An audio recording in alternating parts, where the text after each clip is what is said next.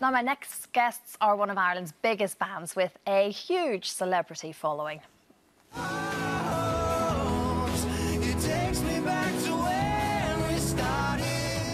Kodaline burst onto the music scene back in 2013 with hit single High Hopes.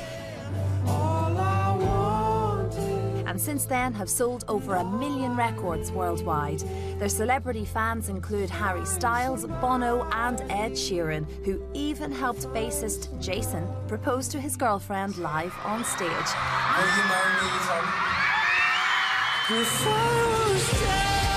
And now they're back and preparing to go on tour. And Steve, Jason, Vinny and Mark are with me now. It's very cosy on that sofa for the four of you.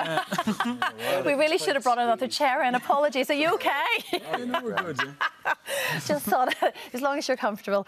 Now, I got to say, before I talk about music, tours, albums or anything else, I'm feeling a lot of love in this band because firstly, 22nd of July, you got married, of course. I did indeed, yeah. It all went well, clearly. It did, yeah, thank God, yeah. It yes. was nice weather and everything, so, yeah. It was all beautiful. Yeah. And then, of course, there you are. Oh, look at your beautiful wife. What a gorgeous picture.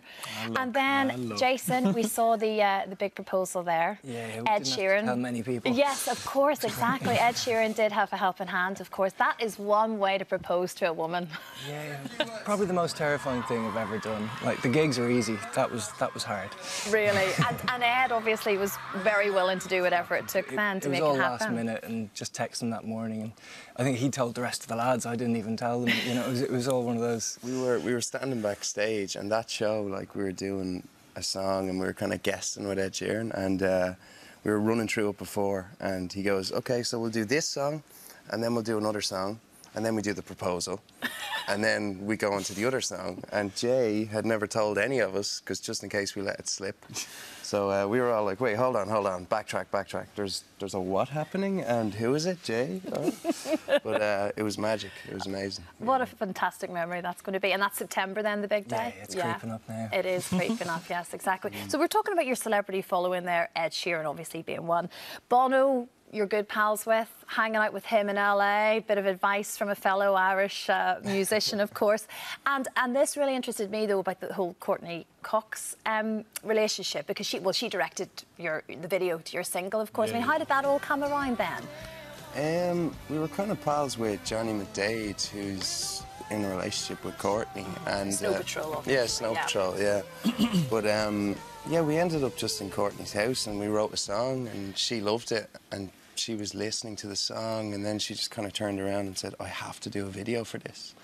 And we kind of were like, oh, well, you know, Felt like a joke at the time. Yeah. It was like, we were kind of like, yeah, cool, yeah, do the video or whatever. But then she actually followed through and a few months later she was like, right, I have this great idea. So we all flew over to her house and we brought our friends over as well. Like, some of them had never been to LA, so they were like arriving in LA in Courtney Cox's house, just going, okay, this is a bit strange, but you know, she's lovely and the video was great and it was great fun. Yeah, I mean, it's been a crazy kind of few years, I guess, for all of you. But you have always spoken about being a live band, and that's kind of your bread and butter. I remember reading a quote somewhere with one of you saying that. And so when you look at things like Glastonbury, you've done it 3 times now, isn't it? You've been at Glastonbury. I mean, that must feel like it's real then. This is what you're doing, what you want to do. You know, every time we've gone back to Glastonbury, the crowd has just been the most incredible thing, you know. And this year we haven't really done anything in a while, and we came back and we still had this huge crowd. So it's really, you know, it's a lovely feeling to know that people still care for you. Yeah. Yeah, we spend most of our time touring on the road. Like, we're going to Indonesia next week. That's next week, yes. Yeah, yes. And then we have like a big European tour and a UK tour.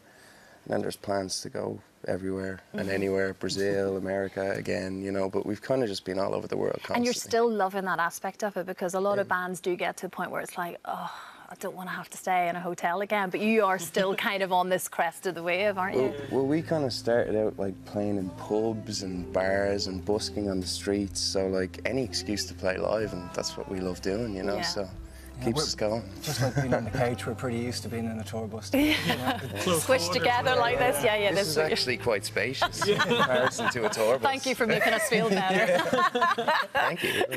But you have said that there may be a few more singles before the album completely hits. Yeah. Like, what are the plans? Could it be later this year potentially? Yeah, it's kind of it's still up for debate, you know. So there will definitely be at least 1 or 2 singles out before the album. So yeah, we're just we're having fun making the album, like, you know, and kind of giving fans little teases of new music and stuff like that. So yeah.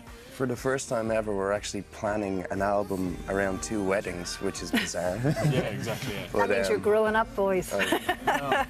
Responsibilities and stuff. Like. Yeah, of course, But, exactly. yeah, no, it's exciting. And do you get back to Ireland a lot then? Yeah, no, We've had a lot of time this year because with the weddings, me and Steve just kind of have time to chill and write. So it's actually been like probably the quietest year for the band, but the biggest year for these lads and stuff. So, but it's nice. We're ready to go again. So I'd say once it hits kind of October, we'll be gone. Yeah, because as I say, you're going to be touring in December, Manchester, Glasgow, Birmingham, London, but as you say, Europe first. Yeah. And Indonesia next week. And you'll be making one of your crazy videos, I'm guessing, next week, will you? Always. Yeah, always, yeah. Exactly. Yeah. We've got a couple of mad ideas. There's we're trying to get all the fans involved in the next one, so we'll see what happens. Yeah. Fantastic. It's so lovely to meet you all, honestly. Thank you It's so great much. to have you in today. Thank you so much. Thanks for having us. Thank you so Cheers. much, Kodaline. Thank you. Coming up.